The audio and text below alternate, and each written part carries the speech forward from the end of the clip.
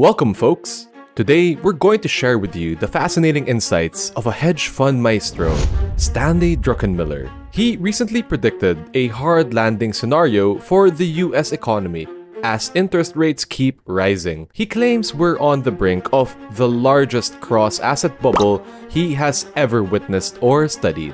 In this video, we'll explain the evidence behind his predictions and explore his recommendations to navigate the upcoming fallout. For those of you who are unfamiliar with Druckenmiller, well, with a net worth of $10 billion and a track record of exceptional returns, he has consistently displayed a knack for making successful investment decisions. When Druckenmiller was working for Soros's Quantum Fund, he played a crucial role in the legendary shorting of the British pound in 1992. Commonly known as Black Wednesday, the trade alone earned Soros and Druckenmiller billions of dollars in profit. Later, when Druckenmiller managed his own fund, Duquesne Capital Management, he was able to achieve a staggering average annual return of 30%. That number is even higher than Warren Buffett. Without a doubt, Druckenmiller is in a league of his own. So, what makes Druckenmiller believe an economic downhill will take place later this year? Well, the answer is a combination of fiscal irresponsibility and monetary overreaction. Druckenmiller has repeatedly spoken in the past about the dangers of unchecked future government spending, quoting that it is a lie, and it is a fantasy to say we don't have to cut entitlements. The problem is we're either going to cut them now or we're going to cut them later, and later will be much more costly. During COVID, the government decided to spend a staggering $5 trillion on relief measures. And guess who financed a significant portion of that spending? The Federal Reserve, accounting for a jaw-dropping 60% of the expenditure. You can see the effect this had on their balance sheet, ballooning from around $4.5 trillion to nearly $9 trillion. How did they do it? Well, by gobbling up mortgage-backed securities and US Treasuries left and right. Now, if we break down the government spending, it's clear that they were far from fiscally responsible. The numbers add up to just under $5 trillion when we look at expenditures by state.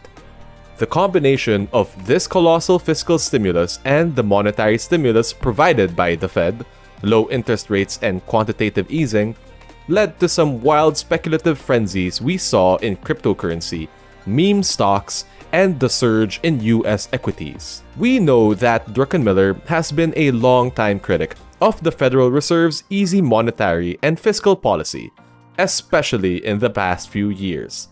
When the economy was expanding, he once said, "We basically wasted all our bullets," suggesting that by keeping both fiscal and monetary policies expansive too long, policymakers have left themselves less wiggle room compared with previous economic cycles. Picture this: Jerome Powell's Fed had their foot on the gas pedal for an entire year after that massive stimulus, buying a whopping $120 billion worth of US debt every single month. And as if that wasn't enough, they kept interest rates at a mind-boggling zero. There was almost a year's time when everyone at the Fed believed that the sign of inflation was transitory, but eventually, the Federal Reserve woke up to the fact that they were wrong. And as a result, they had to slam on the brakes forcefully. In a rather panic mode, the Fed decided to raise interest rates by a staggering 5% over the span of just 1 year. It is like slamming your foot on the brakes while going full speed on the highway. That's the kind of jolt the US economy is in for. To Druckenmiller, the Fed's sudden tightening of monetary policy, along with some fiscal problems, is a recipe for trouble. But what exactly does Druckenmiller mean by fiscal problems? Well, let's take a look at this nifty graph from the Congressional Budget Office, a nonpartisan institution in the US that scrutinizes the sustainability of government spending. This graph shows you the size of the US deficit as a percentage of its income or GDP. If the government is spending more than it's earning, it has to bridge the gap by borrowing money. And that's okay, as long as the growth of that debt doesn't outpace GDP.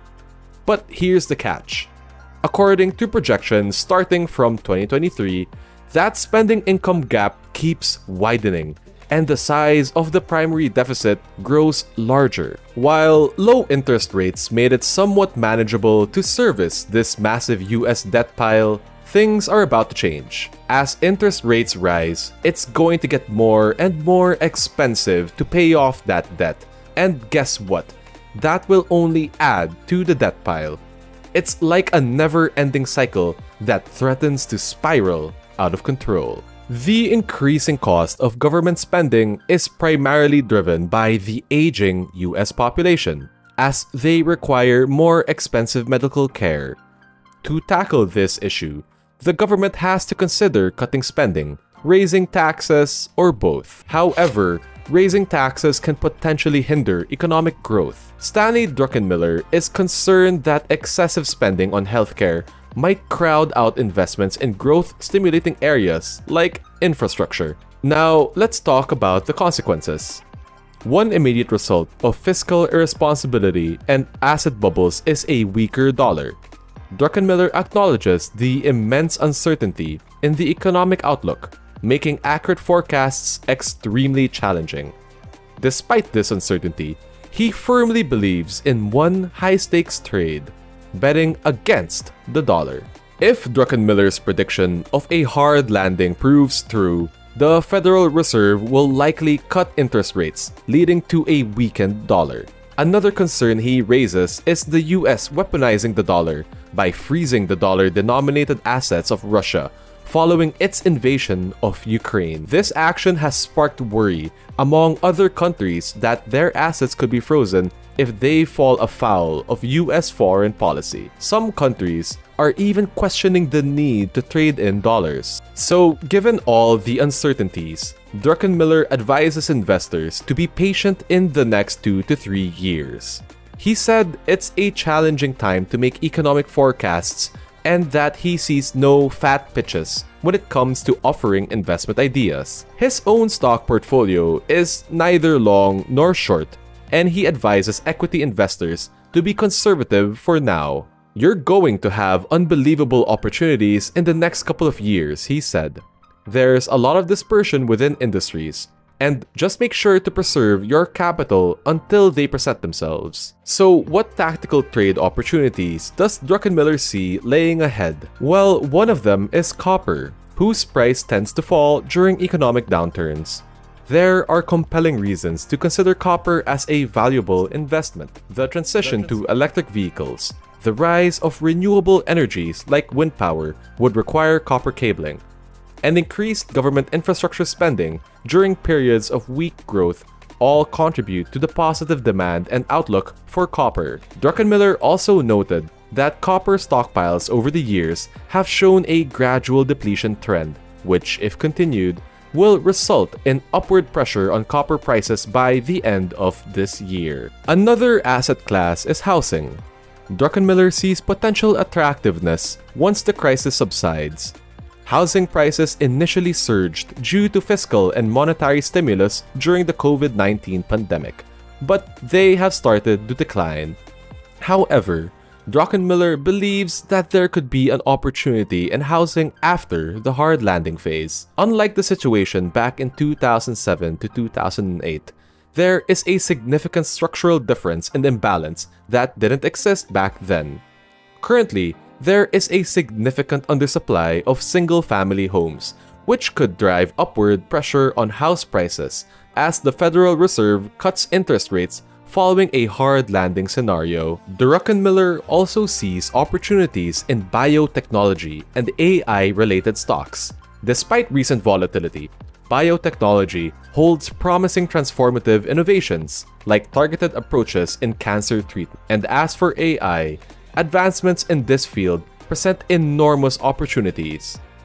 Companies like Microsoft and Nvidia have seen substantial share price growth and will remain core players in the upcoming AI transformation.